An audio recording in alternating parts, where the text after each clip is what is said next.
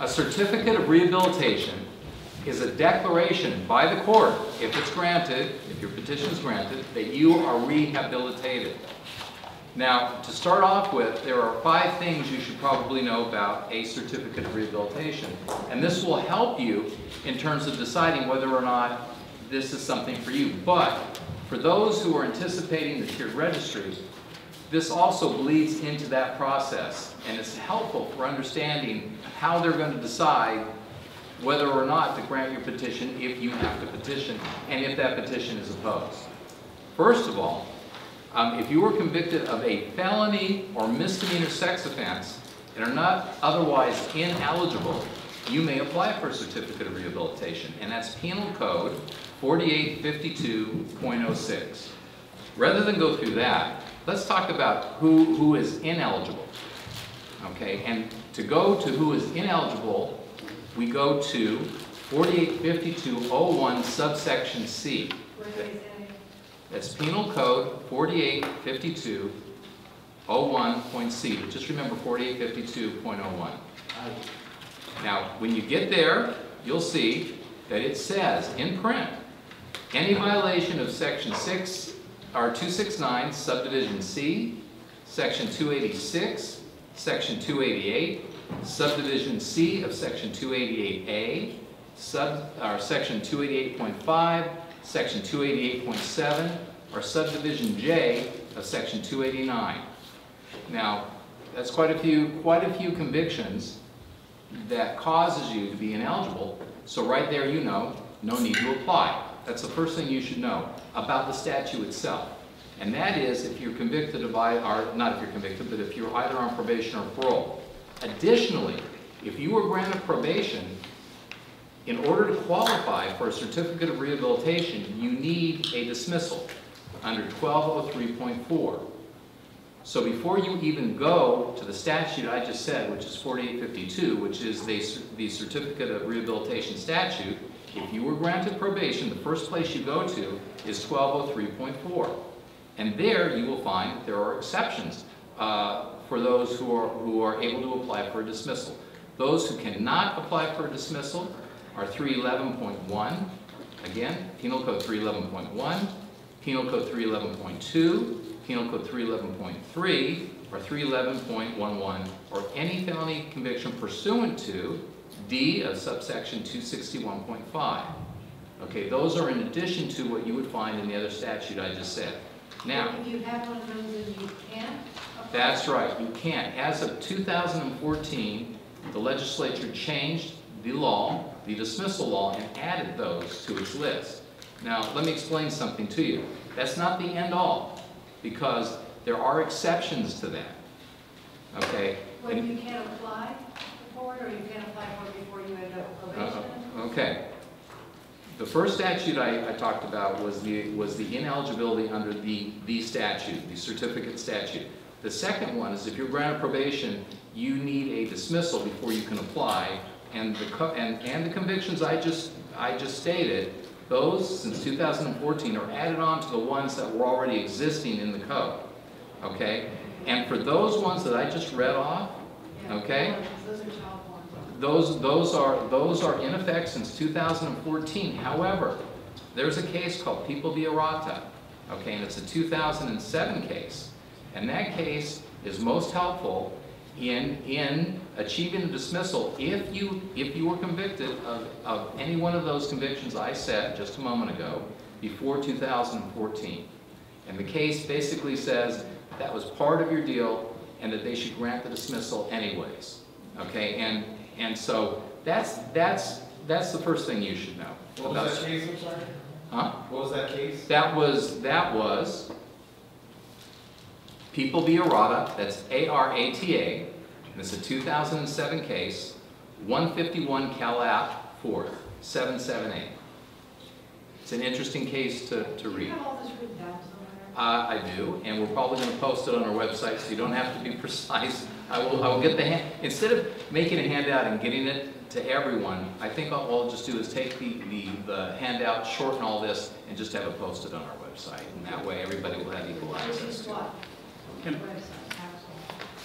I just want to underscore what Chance was saying, and that is what when he talks about 1203.4 of the Penal Code, he's talking about people who have received probation. So people who were sentenced to prison, or now what we call community prison or county prison under Penal Code Section 1170H, we're not talking about that when we talk about Penal Code Section 1203.4. In order to qualify for 1203.4, which is we usually refer to as the expungement statute, that is something that is available to those people who receive probation. So he's going to move on to certificates of rehabilitation, which apply to the other people. But when we talk about 1203.4, it's limited. It's limited, but you have to understand that if you want a certificate and you're granted probation, you won't be eligible for a certificate unless you get a dismissal. Why is that? Because you have to show that you performed on probation in order to be eligible to get that ultimate certificate. So, and if you don't make that hurdle, you're on for life. So understand that. Yes. Sure. Do you know how long after probation ends, if you fall into that category, that you can apply for a dismissal? Immediately. Immediately. The day after it's over. Either terminated early or expires. As long as you performed and you made it through your probationary period without violation, this should be a slam dunk. Violation without, once again, being reinstated, and you have no open cases, and you have no new cases that you are facing charges on. So you cannot apply for 1203.4 relief while you have an open case or some other case that you are you're fighting. Correct. That does not affect the registry. That is just. It's yes. That's for 1203.4. May I? You don't, if you,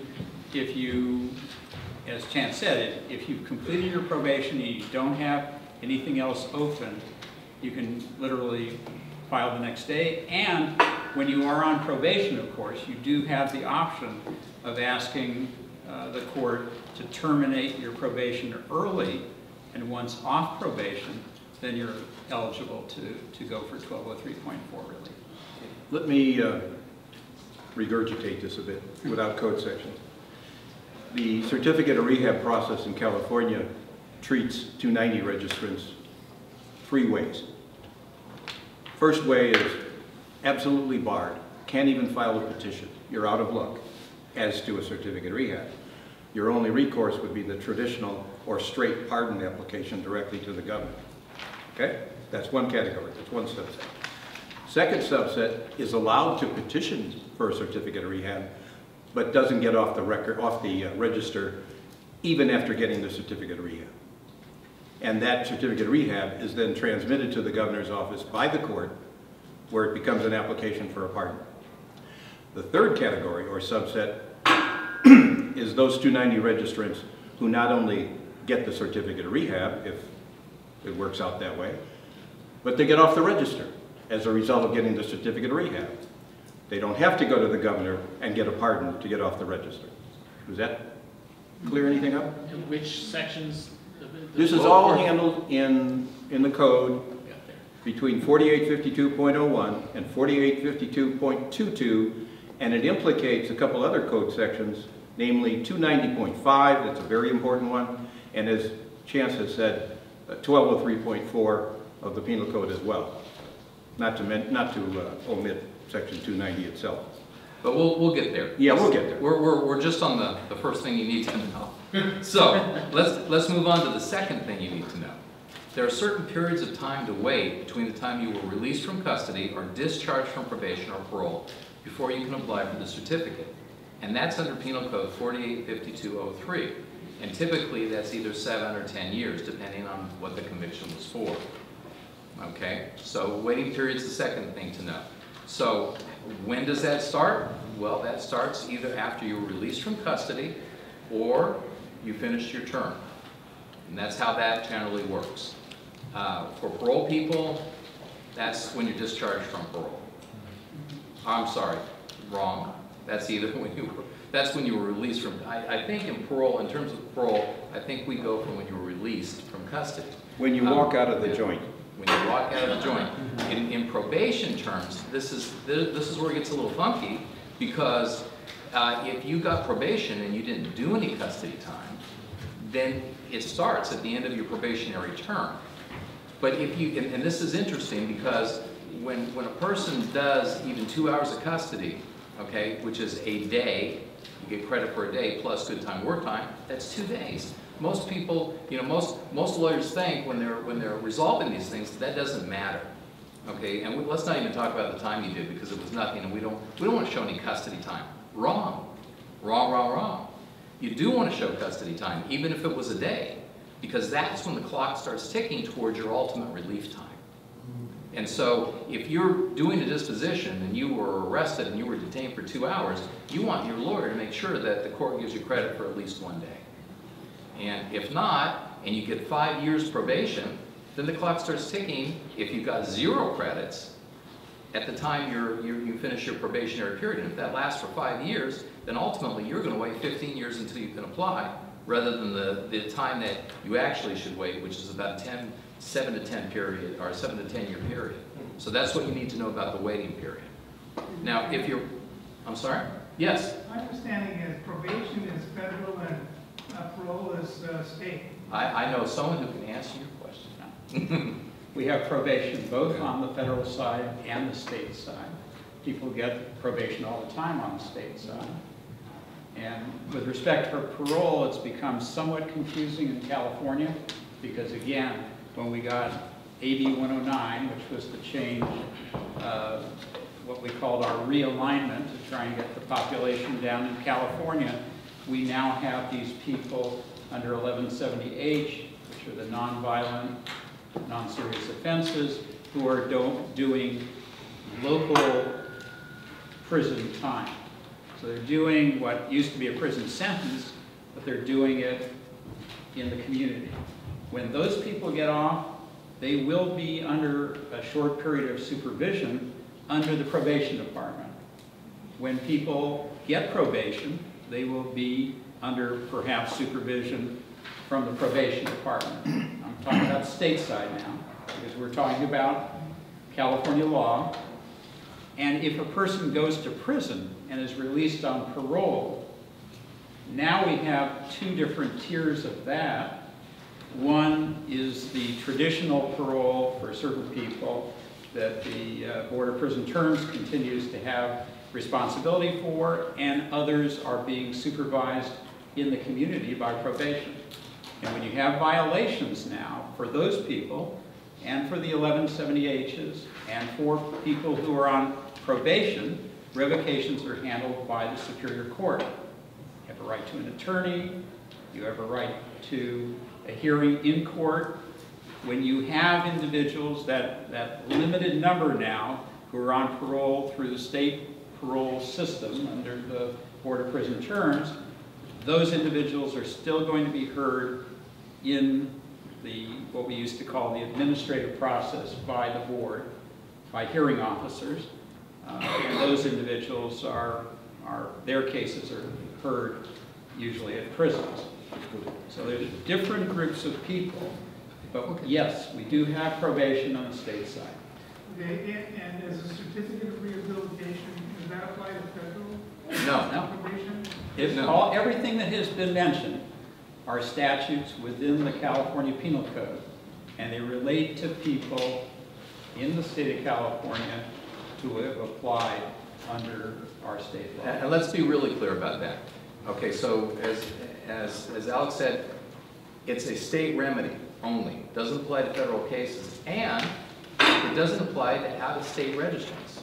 People who have been convicted in states outside of California who are now residing and registering in California. It's a California remedy, and it's a jurisdictional remedy. You know, if the jurisdiction is here, you got convicted here in the state court, and we're talking about a certificate of rehabilitation, it's a state remedy. Now, Can I just add one more point to that, and that is there is no such remedy anymore on the federal side. Nothing like 1203.4 expungement on the federal side, it doesn't exist. Nothing like certificates of rehabilitation on the federal side doesn't exist. The only thing that exists on the federal side is a presidential pardon. But other than that, forget it.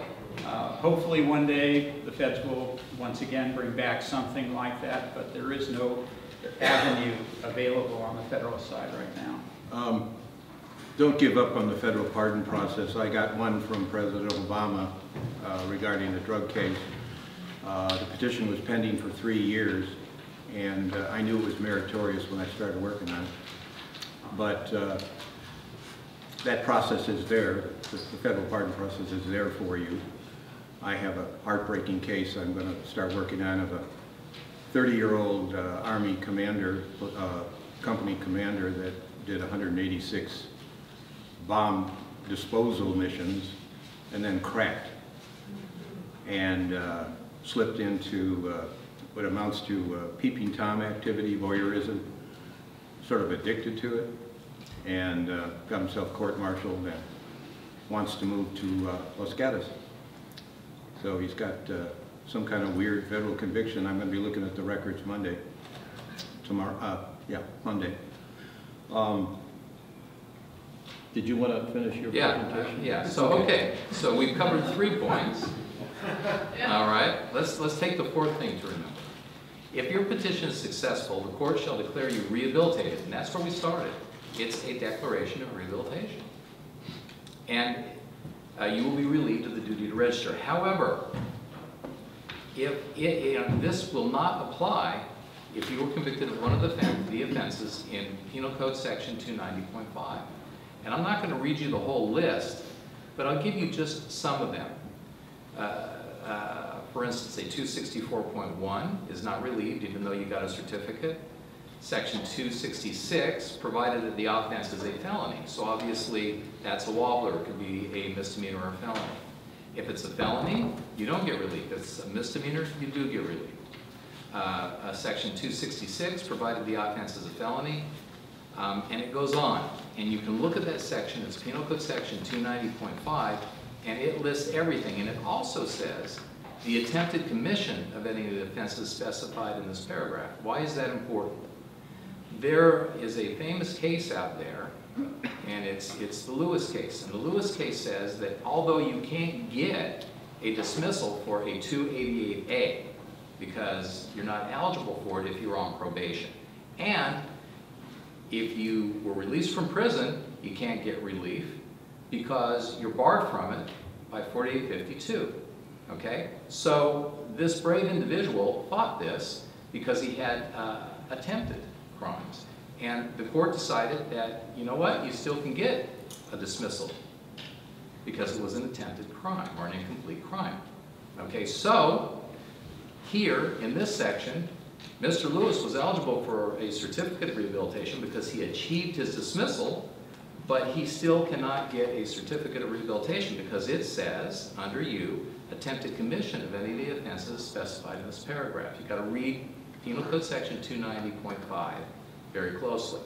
Now, someone approached me before we started and they said, well, what is, you know, is this a good place here? I mean, does this really apply to me? And I said, well, part of this may because of the tiered system.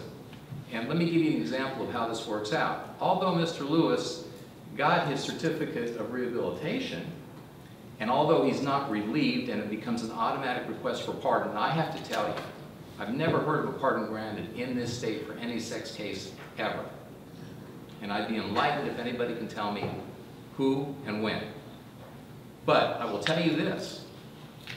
This is a very interesting thing in the toolbox for us lawyers. Why?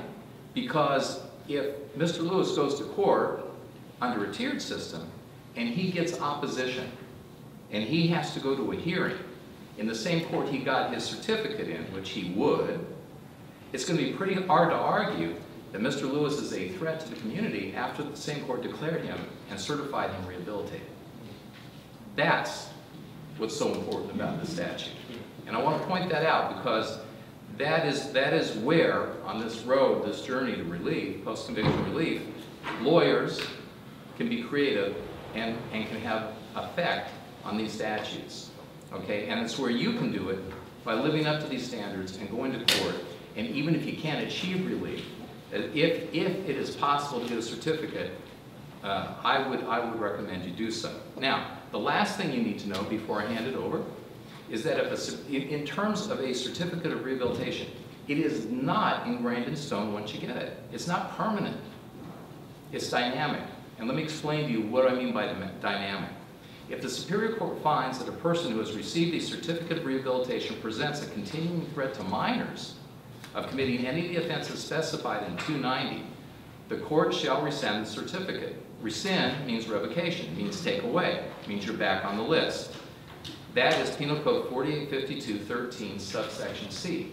What does that mean?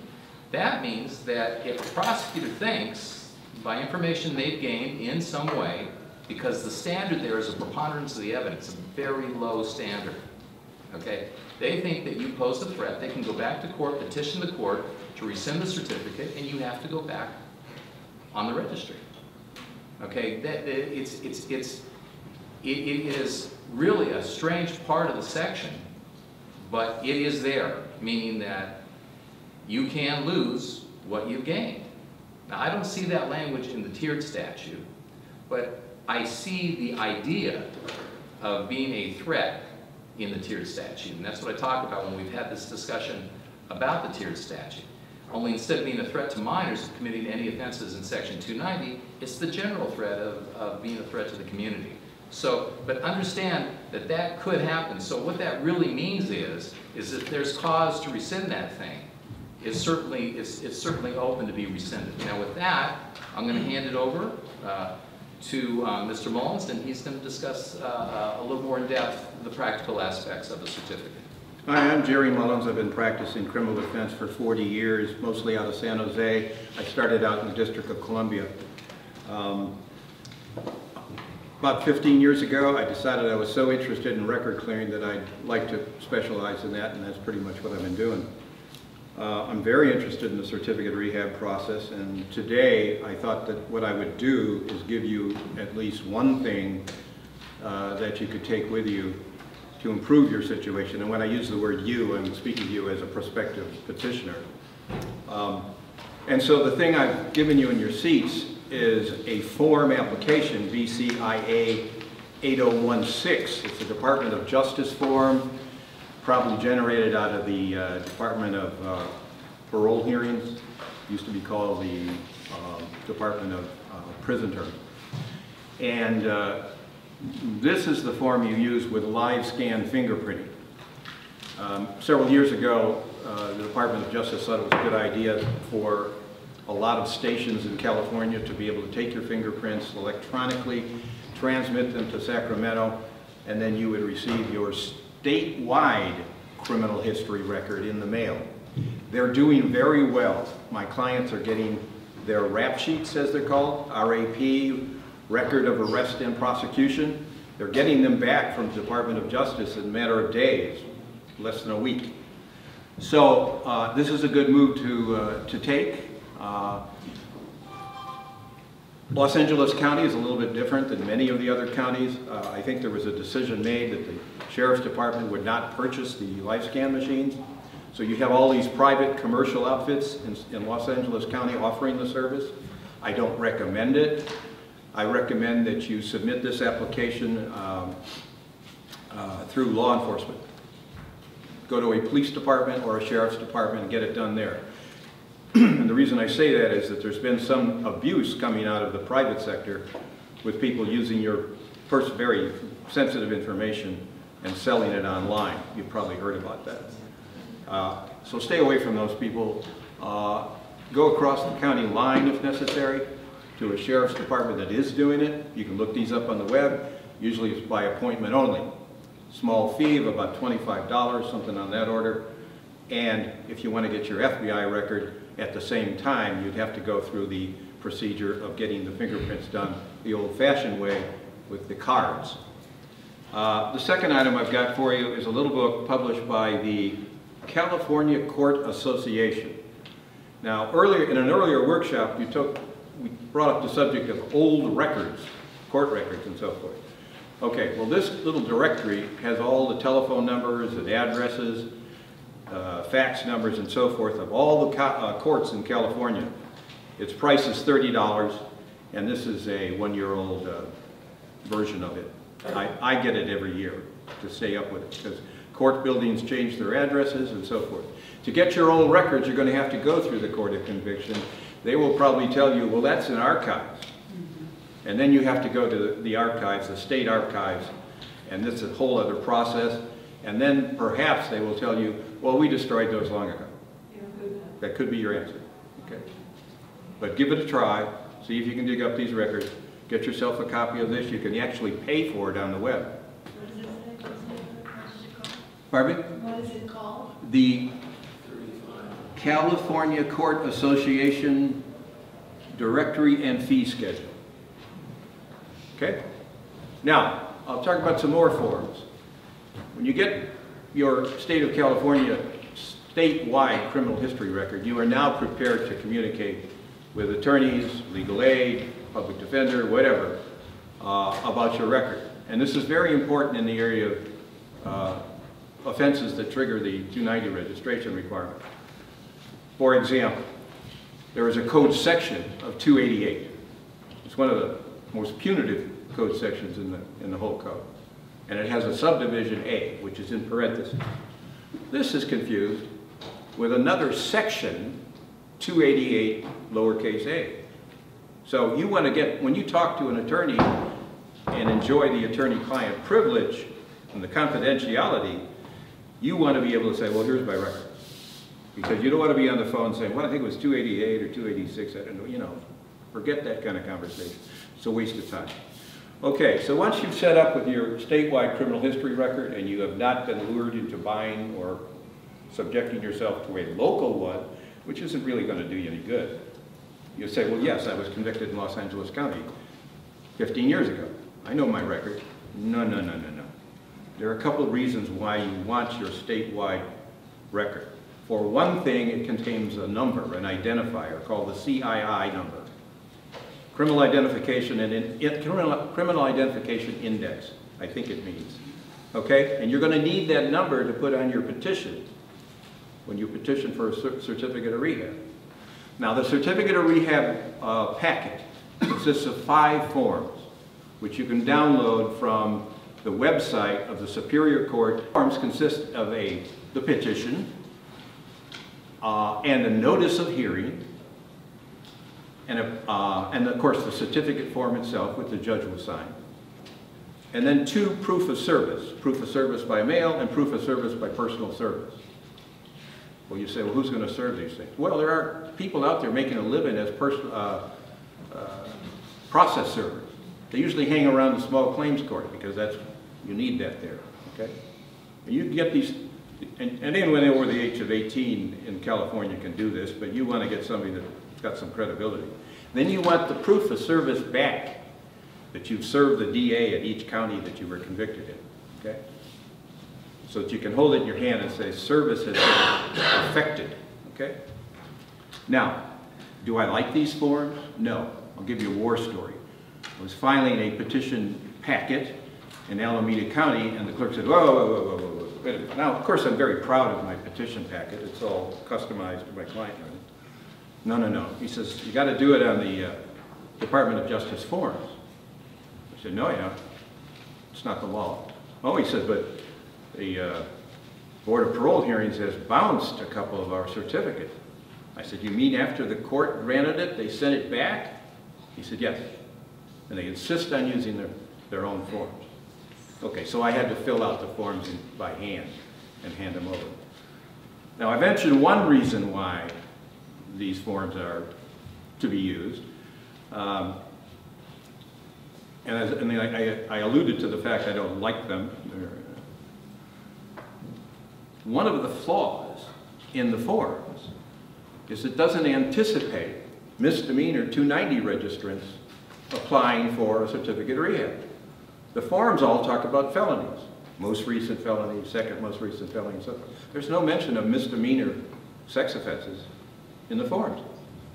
So they have to be modified, because you don't want a certificate of rehab going to the governor's office that says you were convicted of a felony on one occasion, when you weren't convicted of a felony at all. You're convicted of a misdemeanor sex offense.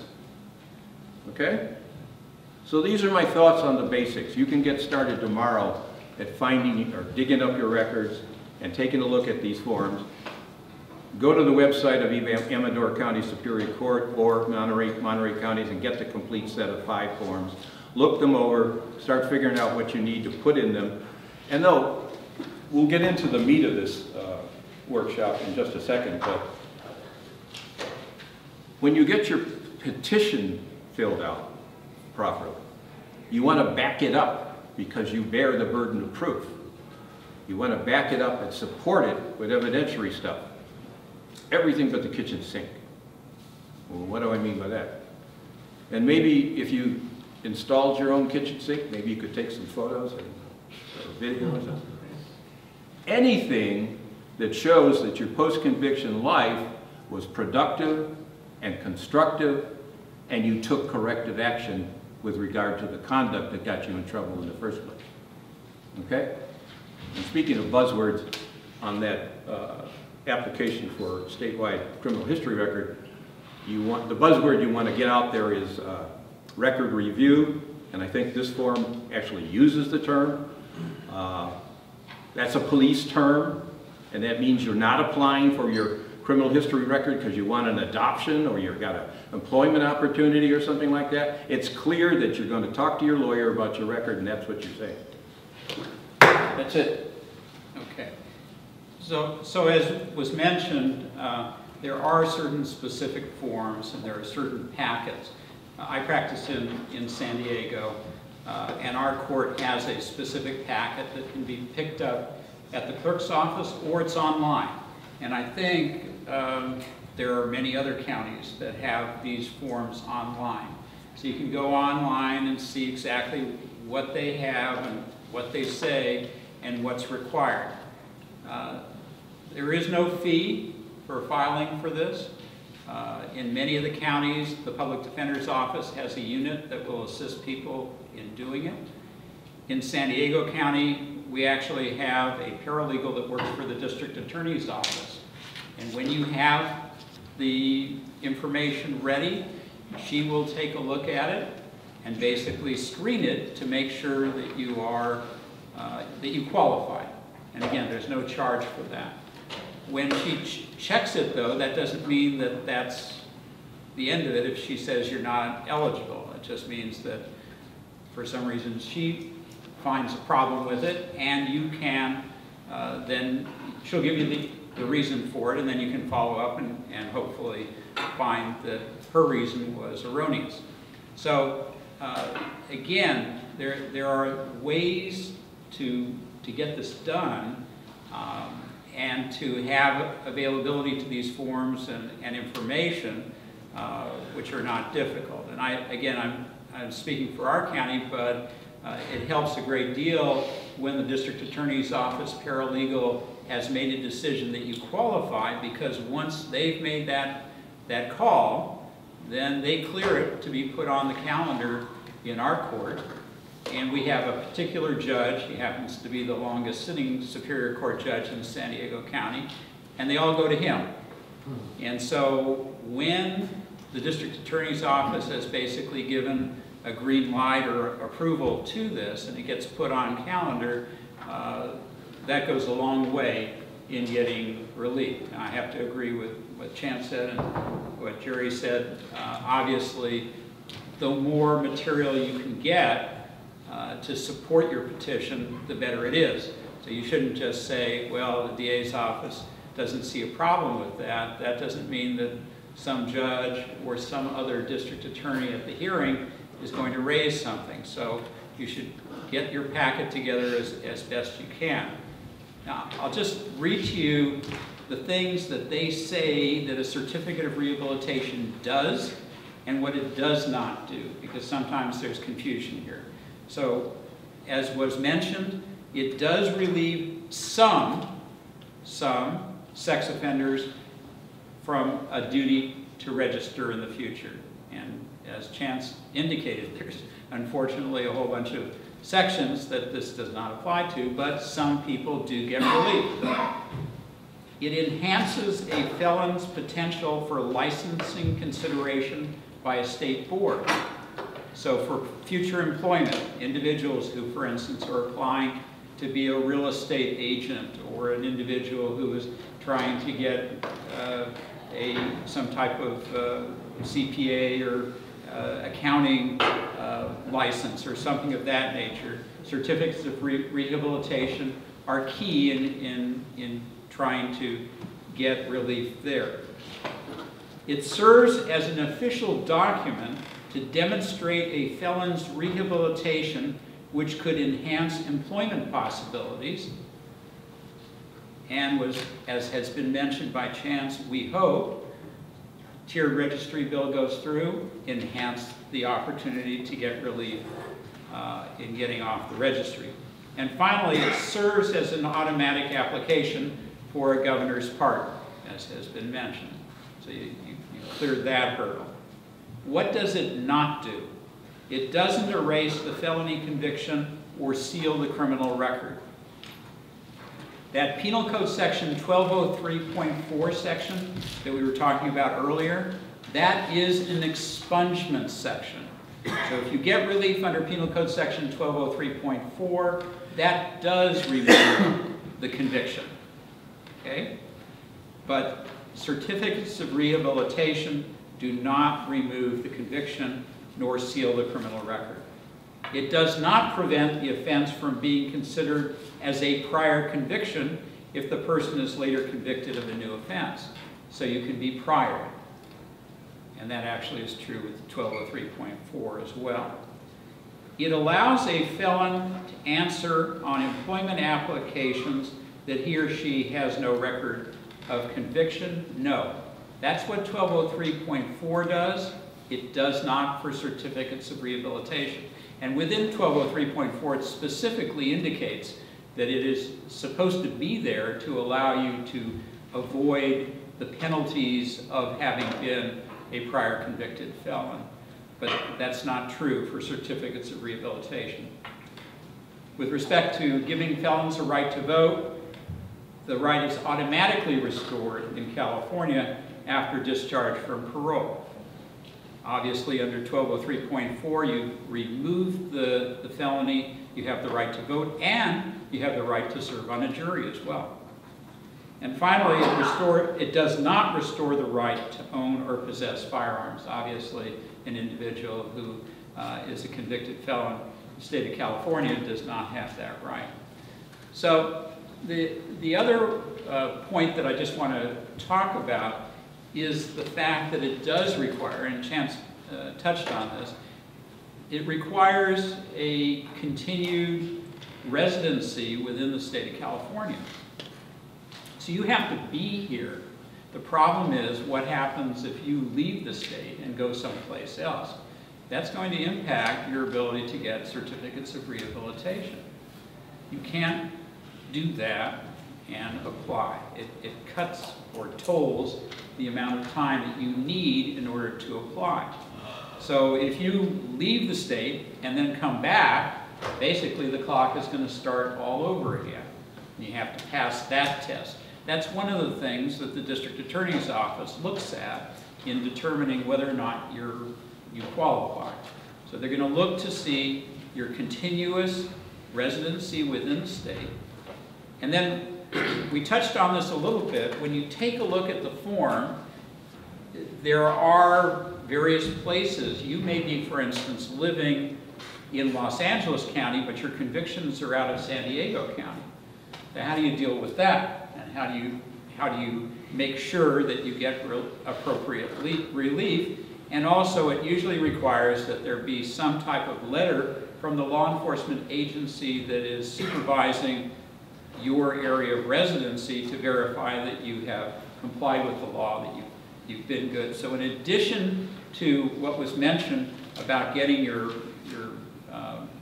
information from the California Department of Justice that verifies that you have not picked up any new crimes, that you've been crime-free, that you've been a good citizen, you need to also provide evidence from the local law enforcement agency where you're living, that supports your petition as well. And then I think we can talk some more about the types of letters, but obviously anything that can enhance your rehabilitation, the fact that you have contributed to the community, any volunteer work, any type of work that you have done to help your community, anything that you have done on the job, if you can give specifics as to how you helped other individuals become employed and successful in their jobs, what you have done in your community to basically have people give you references. And so the 3 points that you want to cover are, number one, who is this person? How long have they known you? What is their relationship to you? Number two, anything, and hopefully anything specifically, that verifies, underscores, supports the fact that you are a good person, that you are a good community member. And finally, the fact that they, as a citizen of the community for so long and upstanding member of society, support your request for a certificate of rehabilitation. Let me add that of course, you want to cover the subject of recovery from substance abuse. If alcoholism or drug addiction was in the picture at the time of the offense, you want to leave a paper trail and then put that paper trail together to support your petition of recovery. And I can't remember now whether we talked about mental health support Not yet. for this too, but obviously as part of your packet, as part of your advocacy, would be a support from someone, a mental health professional who supports your petition and basically indicates that you are not a danger to the community, that you, in effect, if you needed to be rehabilitated, that you are, and that you have basically done all these different steps. Again, talking about the people with substance abuse, that you continue to be involved in AA or NA, and that's a double part too, that maybe you're a sponsor for someone now, so not only have you continued in treatment and in abstinence, but you also have helped others. So I mean, there's a series of things that play off on that, but again, it should be common sense. Think about anything possible that would make a person say, this person is a fine, upstanding member of our community and is worthy of getting this certificate. Now, why is that important? And that's because all of us are kind of talking towards a point of the most important aspect of the Certificate of Rehabilitation, which is you must lead a law-abiding life. And this is why they call it post-conviction relief. From the time you're convicted until the time you get into court, you make your compelling presentation that you have lived a law-abiding life. You must have lived it. And that's where the real focus is. And that's really where the rubber meets the road. And so what they're talking about is, one, establishing, when he says paper trail, or when he says that you need things that substantiate what you're really doing is corroborating your claim that you've lived up to the standard and that you should be recognized as leading a law-abiding life. Now, what does that really require? You can't come in there and say that, because the courts look upon you and they say anybody can walk in and say anything they want. It requires, one, that you do it, and two, a degree of transparency so other people can take note and record it. You understand the difference? The thing is that if you decide to live under a rock for 10 years, it ain't going to do you any good. You've got to be able to express to the court not through just what you say, but what others say about you in terms of your evolution and in terms of your discourse with society during the 10-year period. And so what you need to do is you need along the way to document your efforts through others. And that's essential because, for instance, I cover Los Angeles as one of my jurisdictions. And Los Angeles doesn't have forms that you can get on the internet. You got to go down to the Superior Court, and they hand you these forms. And if you look at them, they're not even the DOJ forms. They are the cruddiest, ugliest looking things you've ever seen because there's only one judge and one prosecutor and one court for the entire LA jurisdiction. That means if you were convicted in Pasadena or Long Beach or San Fernando or Norwalk, you have to go to Department 100. And you have to go to the second floor of the Foltz building on Temple, and that's where they have these documents, and they were put together by the DA, and he just threw together a bunch of stuff. If you look at it, it doesn't even make sense. I don't use it. I don't use it to file the petition, but I do use it to satisfy the prosecutor. I've had a relationship with him for like over 20 years. And I fill those out myself after I do my petitions, and I give him the petition plus what he wants. And he calls that his application, and he gives it to his his investigators, and that's what they work off of. But you have to understand that, and every jurisdiction is different. Jerry works in jurisdictions that are very different than the ones that Alex works in, and very different than Los Angeles. In Los Angeles, unlike San Diego, where if the paralegal gives you the stamp of good to go, you're good to go. But in Los Angeles, it's different. In Los Angeles, you have to deal with the district attorney. And the idea and goal is that you create a petition and a compelling case, like Alex says. You have to have a compelling case. And if he does a non-opposition to it, if he doesn't oppose on the record at your hearing, you stand a real good chance of getting that thing granted by the judge sitting there, depending who the judge is. And one time there was a former U.S. attorney, and it didn't really make a difference whether there was opposition or not. But the last few years, we've had some really good judges in Los Angeles. So, excuse me, are you saying the documents are specific to each jurisdiction? You can't use the Alameda County packet or documents for the LA County? Yeah, let me just clarify that. Yeah.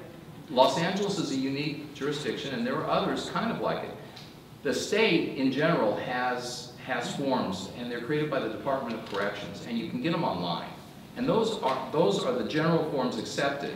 However, some jurisdictions require something a little bit more. And so you have to go to the clerk in the court where you're going to file. And it came up, where do I file? I mean, I got convicted in Bakersfield, but I live in Los Angeles.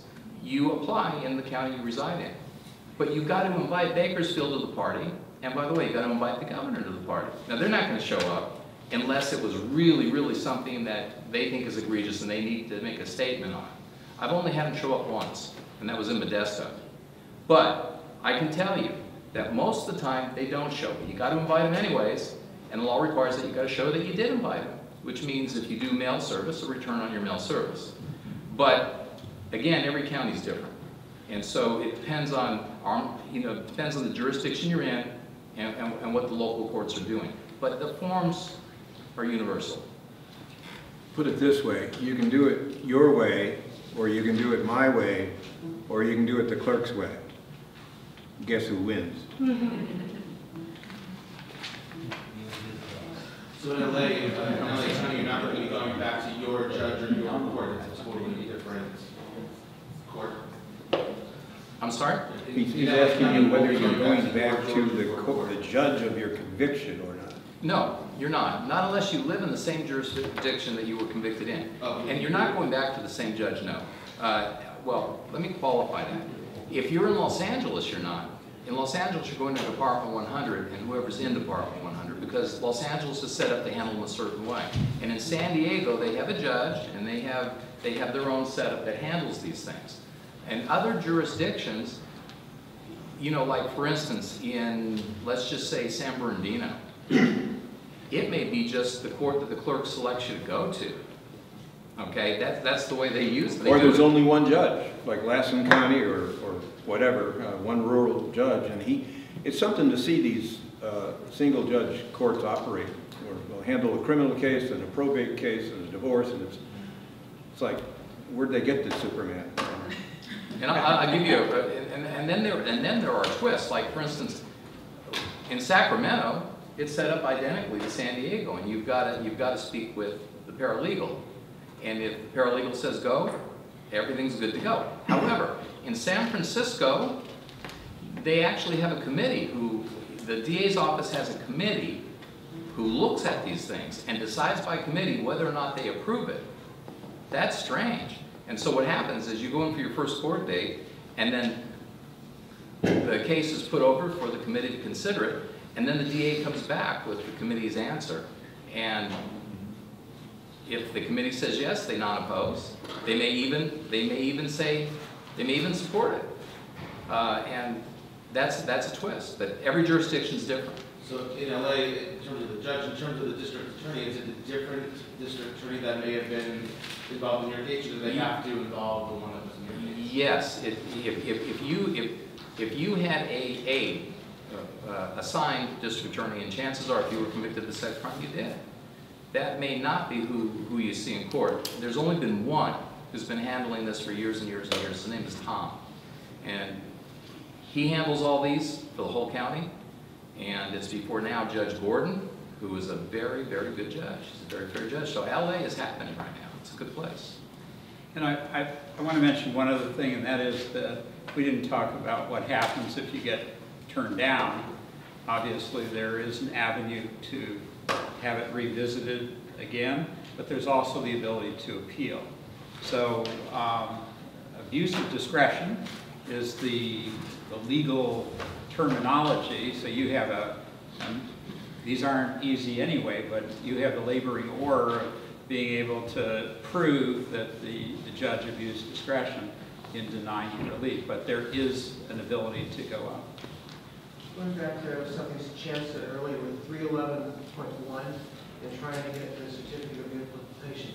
If you did a plea in 2014, is there any obligation to the DA to tell your attorney that you can't get it expunged anymore? Like, in other words, if you didn't know, like you were planning on getting it expunged in 3 years, but you had no knowledge of it until now, in 2017, because of 1820. Is there any obligation on the DA to tell your attorney you didn't know about that? Well, I think that the easy answer is that they have no obligation to inform your attorney about anything. Your attorney should know what the state of the law is at the time you do your disposition. And I think what you're getting at is, can you blow the plea for ineffective assistance of counsel? Is it something that was what we call a knowing and intelligent waiver of your rights? And of course, you carry the burden on that. And remember, if you unring the bell, you could go from the frying pan into the fire. So just removing the conviction sometimes can lead you into something worse. So you have to weigh all of those things. It's a very serious decision to make, but I think that with the United States Supreme Court case in Padilla versus Kentucky, which kind of says that defense attorneys have a responsibility to tell their clients about immigration consequences. Similar situation here, and most of the change of plea forms in the state, as far as I know, have a specific section which informs people of their responsibility to register, but and they may have a box that says other ramifications, but you raise obviously an issue that might be important. And the second half of that question is, since it didn't come in until August of 13, if your case was started and you weren't charged until 2014, if it started in 2013, is there any kind of grandfathering with that? Like different laws, maybe different kind of grandfathering with the court. You know, if you have a specific case in mind, see us after, or ask us. But let's just put it this way: that law came into effect January of 14. If your conviction happened before January of 14, then you've got a great case called Colorado. And at first I didn't know whether or not that was going to be a good case, but I can tell you now, it's successful in every court I've brought it up in. It's a good case, it's a great case, and you're in pretty good shape there. If you were convicted after January 1st of 2014, the legislation is what it is. So you know it started in 13, you got convicted in 14. Well, I'll talk to you guys afterwards. Yeah. Thanks. Other questions? Yes. I just have a statement that I'm comparing this with parole. If you try to get a parole, you do your due diligence and you have one time before that person can look at the paperwork. And you better have all your ducks in order the first time. As to revisit it again is harder. You mean probation? I mean, to get a parole hearing, you have to have all your stuff. Well, Are you talking about lifers? Have all or- your stuff.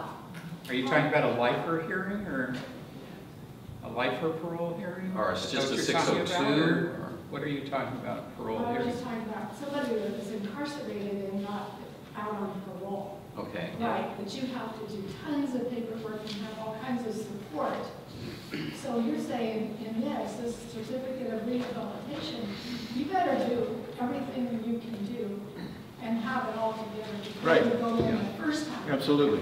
But I still am not sure what you're saying, because in California, again, we have a determinate sentencing law. And so if the individual is convicted of something and sent to prison for a determinate amount of time, they're going to get out on parole. If they get a indeterminate life sentence, then they have to go to the board to get out. My So- experience is out of state.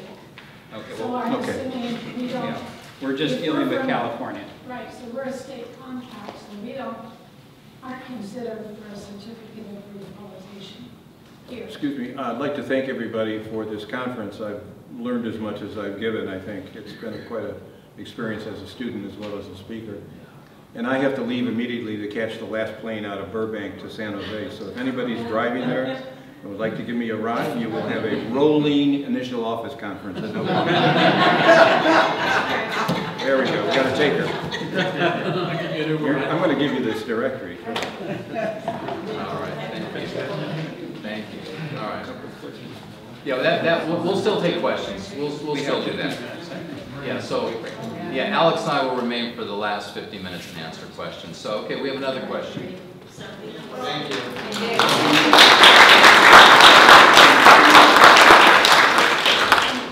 Okay, next question is, yes. Well, I think this lady No, over here- where are we still, did we finish that? Her question, because I was saying that to clarify. Yeah, well, okay, so she was talking about interstate compact, okay, and that is a complex question. And so depending on what went into that, depends on what the answer is. Can't answer it here because we don't have all the facts. So if you want to ask us individually, we can certainly handle that, but yeah, we're not going to do any individual cases. Other question, yes? Two questions there. I'm curious, what is the origin of the Certificate of Rehabilitation law?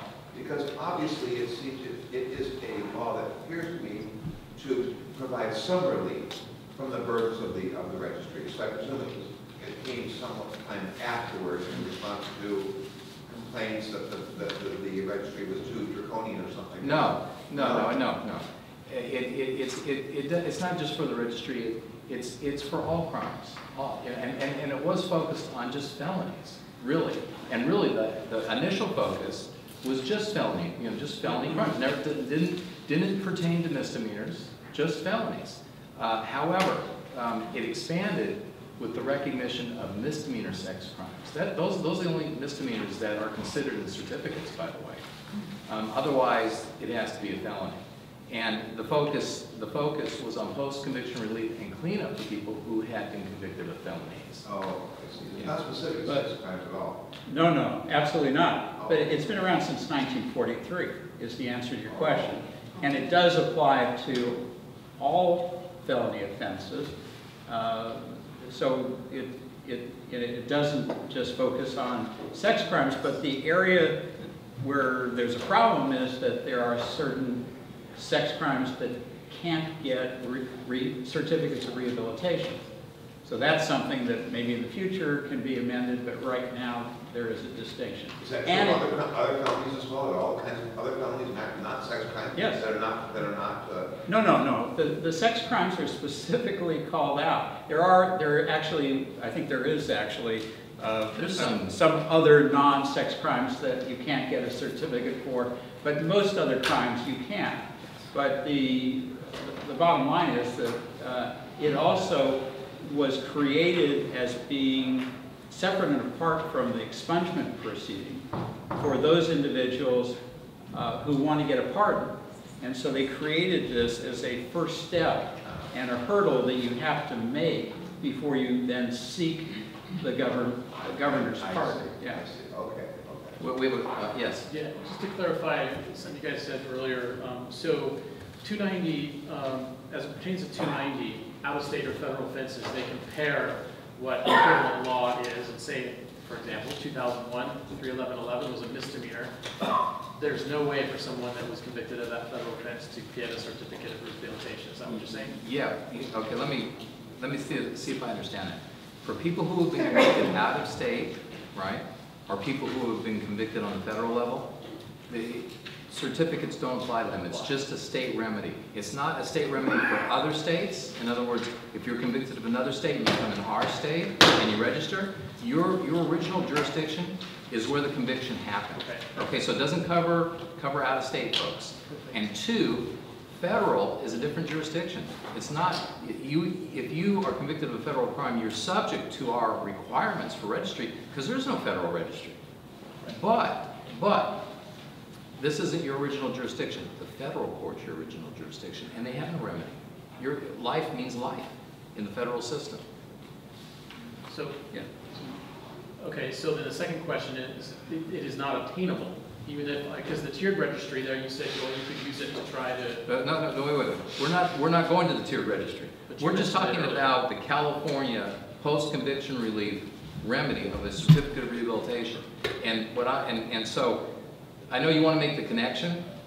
No, don't do that. Because the tiered system is a proposal, and it's in process. And we really won't even know what that will be until October, really, fully written.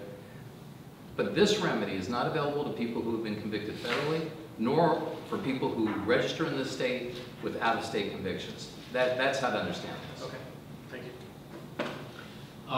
If you are granted the certificate, relief from registering and the disclosure on the website? When you are relieved from registration, there is no website. You're done. Okay. But let me just say something about that too, because you're done in your state. If your state is California, I know you were going to ask the second part. You're done in your state. But let's just say, for instance, that you want to move to another state, and that state has an equivalent law in the books. Okay, so let's just say child porn, 31111A. You're relieved in this state, so you no longer register here. You're not subject to Megan's. You're not subject to being posted. Nothing. You're done. So you're living in California, registration free, and you're fine. You want to move. If that state has a law, and almost every state, including the federal jurisdiction, has a law about child porn. If they have an equivalent law, that state may, I say may, a lot of states do, require you to register even though you're off the registry in California, and they don't recognize post-conviction remedies in California because their rationale is, why should California tell us how to protect our own citizens? So what it is they use it to keep out-of-state registrants, whether they register or not, from coming into their state. That's the barrier they put up. Is it the same thing that applies to visiting that state? No. So no, depending on whether or not you're on the registry or you're off the registry. If you're off the registry, you can visit. If you decide to reside in a state, you're going to have to look at their particular requirements. But you can't visit without registering. Feel free to roam. Yeah. But you have to be careful about what each state requires as to how long you can stay before you have to register. So be careful about that. Yesterday you talked about Las Vegas. If you went there over 48 hours, you had to register. If you had a certificate here and you went to Las Vegas, are you going to have to register after 48 hours? No.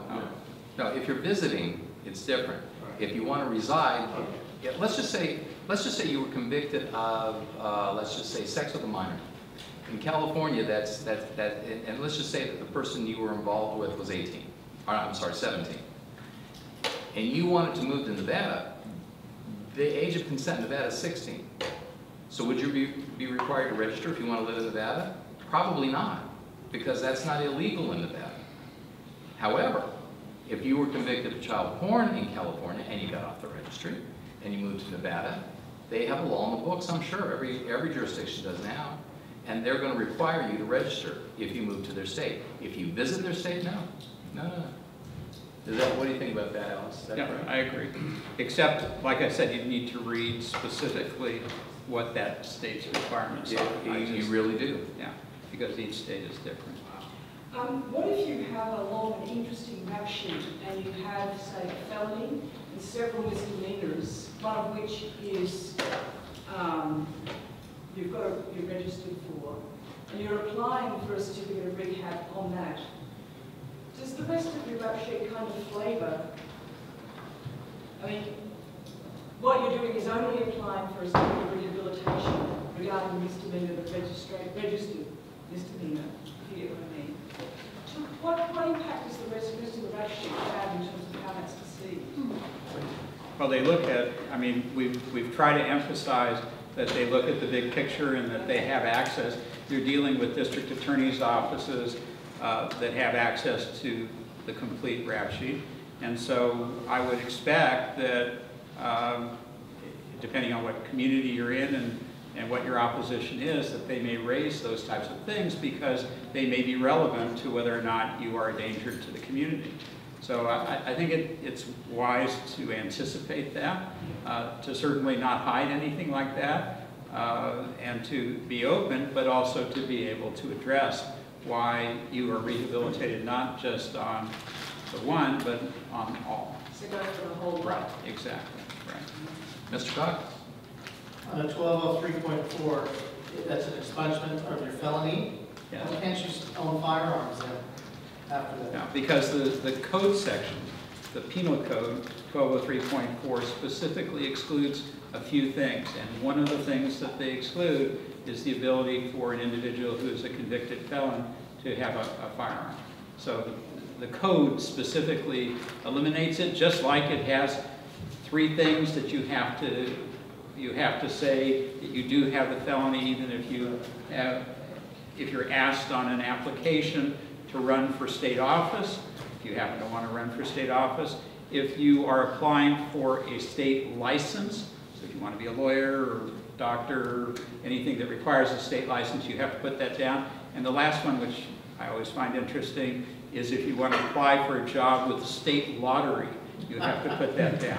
That's important. So again, under 1203.4, the code section specifically lists those things as something that you have to do, even though the code section elsewhere says it's to alleviate you from having any type of ramifications from this felony. One of the things it says is, as a convicted felon, you cannot possess a firearm, even if you get 1203.4 relief. No. Antique firearms, right? No. Antique Firearm. collections? Firearm. If it's Don't go there. Yeah, do not go there. Yeah. Don't mess with that. One You thing have a ball, what do they call it? A flintlock. Don't go there. Don't go there. One thing you should know, though, is some folks are convicted of what we call wobblers, which are felonies that can be reduced to misdemeanors. If your felony is reduced to a misdemeanor, and if the proper language is used in the court, and that's really important, okay, when you're first sentenced, you have to be properly sentenced by the court in order to get this remedy, okay? Because if you're sentenced to a suspended sentence, even though you get it reduced to a misdemeanor, the character of your conviction is still a prison sentence, it will still be considered a felony, and you cannot own a firearm. However, if it's not a suspended prison sentence, but just simply a suspended sentence, and you reduce to a misdemeanor, you can restore your gun right. So there's certain ways to do this, and I know it's hard in retrospect to look at it and say, oh, what did I do? But it's important from the get-go to make sure that everything is done properly in terms of what's going to happen in the future, especially in the area of sex crimes. So understand that, and that's a whole different talk altogether. This is a certificate of rehabilitation, and that goes off into another universe. But Yes. If you're able to get off probation early, will that be more helpful to you in receiving a dismissal and later a certificate? Well, first of all, if you get off early, you're almost assured of getting dismissal, because no one's going to let you off of probation early unless you perform exceptionally. So that's easy enough. I always think that it's everything you can do to advance your cause, and I think that Alex touched on this. Early termination of probation, reductions, anything you can get in the courts to show or mitigate the seriousness of your case helps ultimately when you get to the rehabilitative state.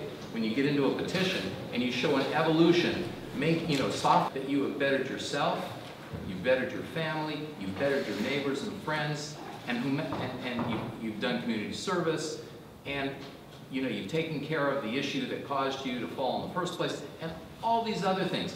And that's what we call the kitchen sink. Anything you can show that establishes a compelling case for the court to say, yeah, you know what? You've led a law-abiding life, and you make a compelling case here for us to grant this petition. On the flip side, if you apply for early termination and the judge just isn't interested just because they don't do that, will that hurt your case? No, not at all. No, and I think we're getting to that time. It's 3:30, and we could probably go on for a lot longer. I want to thank you.